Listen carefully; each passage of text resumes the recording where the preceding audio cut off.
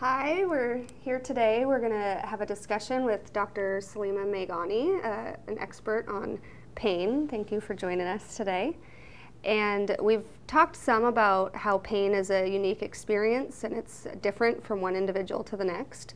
So today we're going to learn more about why that is. And I know we all have some questions, but I think I'll just get it started by asking you to explain, please, how social, cultural, or psychological factors can influence pain. Sure. So first of all, thank you for having me. I think the question requires digging just a little into the history of pain. So up until 19th century, we dichotomized pain as a somatogenic experience and a psychogenic experience. We thought of pain as a linear sensory experience. So if Megan and I would be given the same type and intensity of painful stimuli, we both ought to experience the same levels of pain. And any difference that would occur because the pain would be in our heads. So this conceptualization of pain was challenged in 20th century with the theory mainly by Melzik and Wall, the gate control theory of pain, the International Association for the Study of Pain. In mid-1970s, they came out with a new definition of pain, explaining pain as both a sensory and an emotional experience. So when you talk about an individual's biology, individual psychology, or sociology, I would like to think of them as lenses, each of them being lenses through which the pain experience is filtered.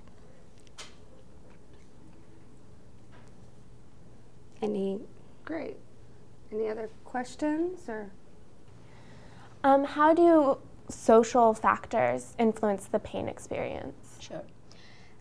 So I think of social factors as the social or ecological factors like environmental factors that affect pain outcomes. The examples of social factors would include an individual's income, education, where does this person live, the geographical area, what type of work does this person do. So all of these factors would affect pain outcomes.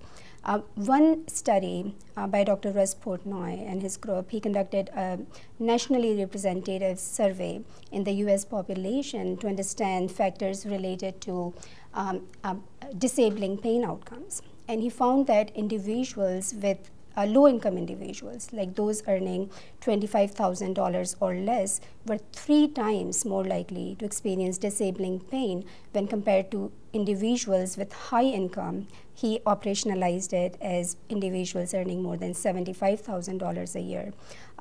So all these factors broadly operationalized as socioeconomic realities of an individual affect pain outcomes.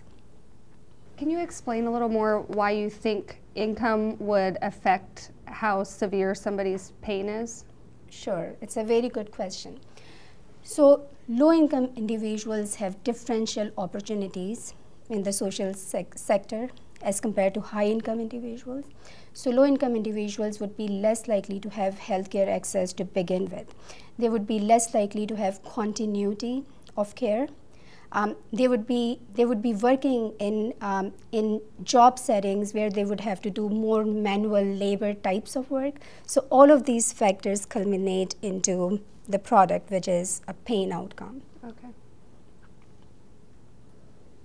What would be some ways that pain might vary across cultures? All right, this is a very, very good question, extremely important question. So I'll start by defining what culture is. So culture is transmission of a set of beliefs or expectations by group membership. So 3 important points about culture. First of all, it is the most misunderstood area in terms of its influence on pain outcomes. People tend to generalize the effect of culture on pain outcomes. So for instance, everybody pertaining in a certain say ethnic group would have X type of pain expectations or belief structures. So that is absolutely not how one should approach pain, because there is vast heterogeneity even within cultures in terms of how pain is experienced, because even culture is transmitted or filtered through an individual's lens, individuals' past experiences, their personal histories, So that was my second point. The first point being that there are dangerous generalizations on cultural's influence on pain outcomes. Second being there are vast heterogeneity in pain outcomes even within, or expectations even within a culture. And third, and often ignored point, is that social factors often shape cultural belief structures. So it could be cyclical. One example I'll give you from my own research, that African Americans often believe that their pain complaints are not believed by healthcare providers, or they are stereotyped in the healthcare system. So they tend to be stoic, and there are studies, many studies that have documented that African American patients, and my research pertained to cancer patients and other studies being conducted with cancer patients, that African Americans are more stoic in terms of seeking pain treatment. One study is done by Dr. Karen Anderson from MD Anderson Cancer Center, and she said that African American patients would wait until their pain is 10 out of 10 before they would approach healthcare providers in terms of asking for help. So even though somebody could come out with saying, oh, African, and there are studies, actually you can find them, those say African Americans, as if African Americans or any other ethnic group is being born with these set of beliefs. But beliefs are also social constructions. They are socially made. Can you just clarify the term heterogeneity? Because I'm not sure we all know what that means, and you used it in regards to the second point that you made. Sure. So I said there is vast heterogeneity within a culture in terms of belief structures. And what I mean by that is that there is belief structures may be on an entire continuum. So people may, within a culture, people may hold different belief structures. So even though you may do a study and you may come out and say that X group is more stoic, or believes in toughing pain out, but you're talking about on average findings, on average. But human beings are not what is called measures of central tendency, like mean, median, and modes. So human beings, when you're dealing with personal experiences, one has to realize that patients may vary an entire range within that culture in terms of their belief structures. Thank you. So how does treatment of pain or lack of treatment affect someone's future or subsequent pain experiences? It's a very good question. So we know of acute pain as adaptive or serving some purpose, which is to get us away from a harmful or potentially disruptive stimulus. Untreated acute pain may become pathological. So chronic pain does not serve any adaptive function, but it puts a demand on your psychological reserves, on your social resources, and there are documented changes in the central nervous system as a result of chronic pain, which becomes pathological. Now, unfortunately, certain groups, and again I'm using examples from my own research, are disproportionately more likely not to get adequate pain relief.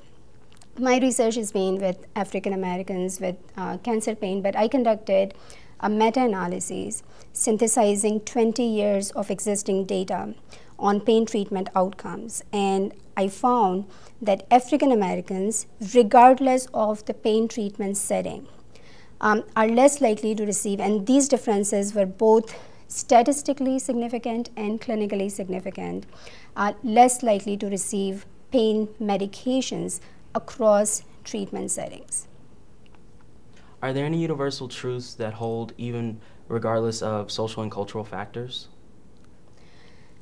I think based on our current understanding of pain, I would say that nociception would be one universal truth, like there is some transmission, along pain pathways. But when you take into account the psychological factors or the cultural factors or the social factors, I would say that the only homogeneous truth about pain experience is that it is heterogeneous, and it should be approached individually for each patient for the reasons that we discussed briefly before. Thank you. Does anybody have any other questions before we close up? Great. Well, I think this has been really helpful and eye-opening and allowed us to understand better how factors like income or ethnicity might influence somebody's pain experience. So thank you so much for being with us here today. Thank you for having me.